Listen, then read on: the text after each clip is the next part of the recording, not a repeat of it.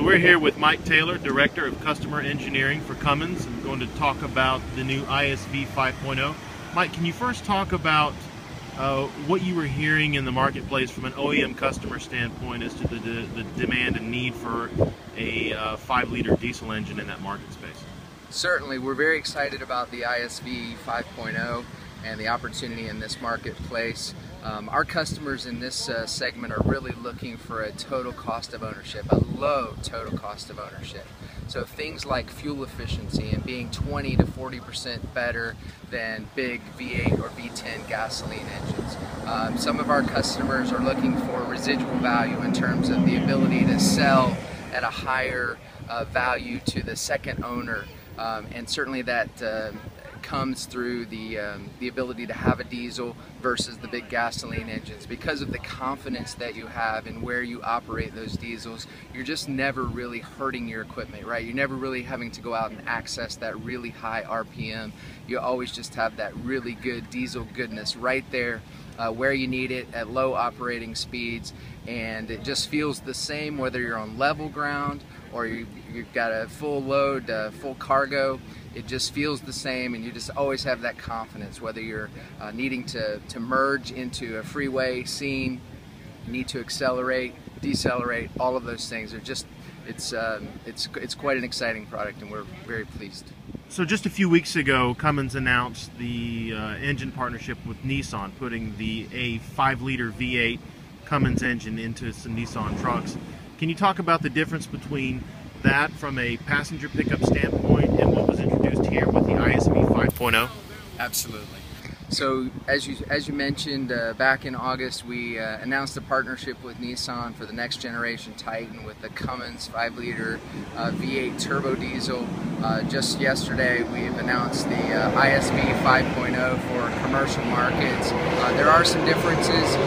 The Cummins 5-liter V8 turbo diesel we did announce was going to be a 300 plus horsepower and mid 500s in terms of torque.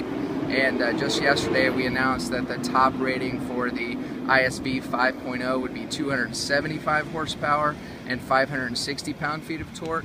So there are clearly some differences. One of those is targeted at engine dyno certification. So when you look at the ISV 5.0, the types of applications like package delivery or school bus or recreational vehicles, motorhomes, those kinds of things, we use an engine dyno certified process.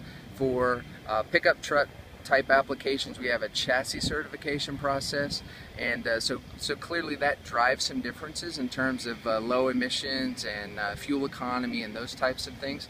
So from the engine itself, the main difference is around the turbocharging and air handling system, and that's the key difference between the two engines, the Cummins 5-liter V8 turbo diesel and the ISV 5.0.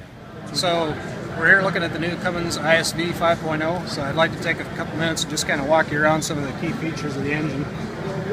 First of all, we've got a CGI aluminum or CGI cast iron block. This is a new feature of this engine, a first for Cummins. We've got aluminum cylinder heads, again a first application for Cummins. As we walk around the engine, you'll see in the cutaway that we've got basically a high pressure common rail piezo fuel system. You'll see the injector here in the bore with the high pressure common rail attributes.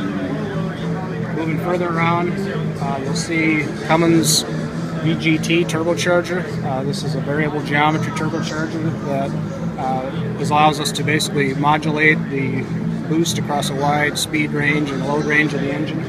Same kind of technology that we use in a lot of our larger on-highway vehicles and engines. You'll see further around the engine,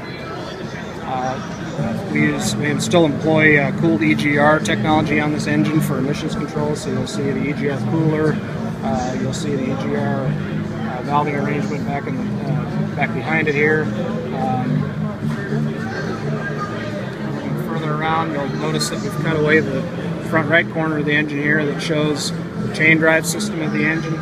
You'll see that we have a chain drive that drives both of the dual overhead cams within the V of the engine, as well as driving the fuel pump and the oil pump of the engine. This is done for having very good noise properties on the engine. And that finally brings us back to the front left corner of the engine, and what you'll see is some of the key features in terms of the maintenance and serviceability side of the engine. We have a new composite oil filter on the engine. If you move further up, you'll see the oil fill access points, and you also see one stage of our two-stage fuel filtration system, which has easy access for the top cap to be removed and be able to take out a cartridge-style replacement element for the filtration.